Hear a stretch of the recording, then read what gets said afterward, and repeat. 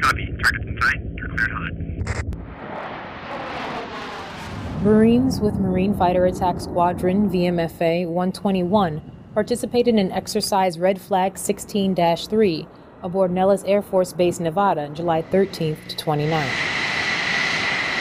The squadron supplied several aircraft for the exercise, making this the first time the F-35B Lightning II has participated in any Red Flag exercise since becoming initial operations capable in 2015. Red Flag 16-3, it's a joint service integration exercise. So we're working with our service partners here. That includes Army, Navy, Air Force, and obviously Marine Corps. It's a great opportunity for us to integrate, showcase the F-35 and our capabilities to our service partners. More than 100 aircraft from the Air Force, Army, Navy, and Marine Corps participated in Red Flag. We are very excited to be here to bring the F-35 to the exercise, capitalize on its strengths, and integrate with all the other players that are out there as part of this exercise.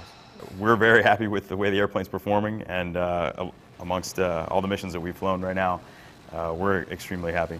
Reporting for the 3rd Marine Aircraft Wing, I'm Sergeant Lillian Stevens.